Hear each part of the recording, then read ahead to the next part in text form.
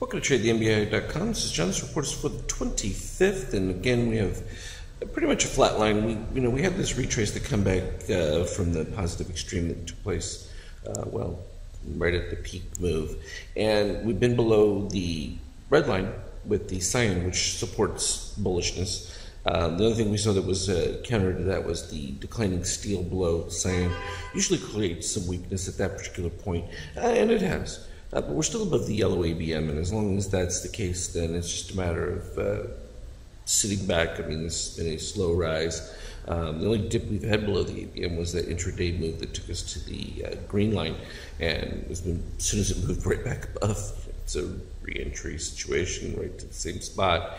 So we're finally seeing an ease out of the shakeout. The question is how deep that goes. As long as it stays above the zero line, I would expect that we're going to continue the move that's taking place. The interesting part has been the weakness of the NASDAQ in relation to the S&P, certainly more pronounced. You can see the shakeout certainly has gone into the negative territory.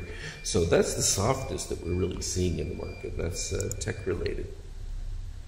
Euro's still holding up. It hasn't broken down. If it starts to break down below and get into the range that we've talked about below, then below the 155 range, 115.5. Let's just say, then I think we would have more concerns. But this is helping to elevate the S&P because the improved exchange rate certainly pads them as far as the dollar look. From a bond standpoint, 123 is still way elevated compared to where it should be. Testing these lows, it should break down below it and continue lower, but it should have done that for a long time.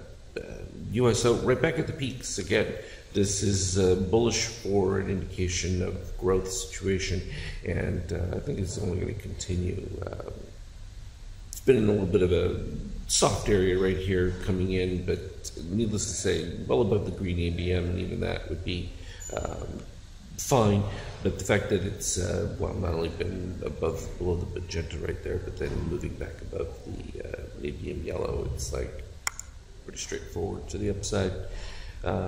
Gold, again, maintaining its weakness. We're just waiting for the reset of the buy. The fact that we haven't seen a steel reset below, it's just an indication that we just don't have the strength of buyers yet.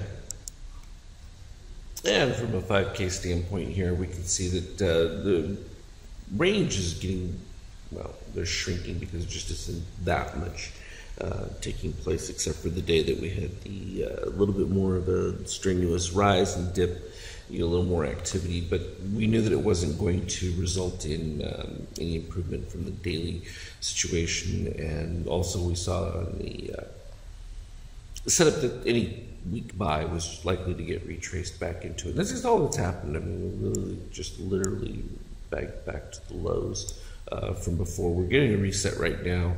We'll see how that plays out. It should be able to give it a little bit of a primary lift.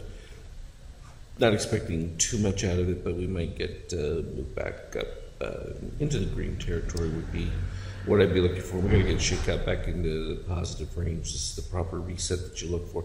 The only problem you have is you didn't get a nice steel reset that really would have indicated that you're going to have a good punch through. But so the next step is to see green and red break into new zones and cross over above cyan. So there's not a whole lot of interest just at this particular point. There seems to be a little bit more political turmoil taking place that I think could be adding to some of it. The question really is the infighting that we're seeing, is it going to affect the tax results? Because it sounds like everybody's on board with the idea of getting some kind of tax reform, and I think that's really what the market's waiting to boost. Though really we don't have a whole lot past the 25, 75 range.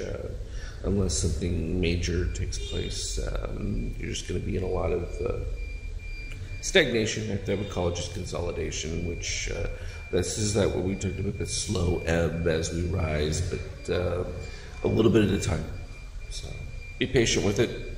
Not too concerned with all the gloom and doom that's out there, unless we see some material aspect change in the trajectory of the economy. I think that in general, we have to have an upside bias at this particular point. As always, though, trade well. We'll talk again later.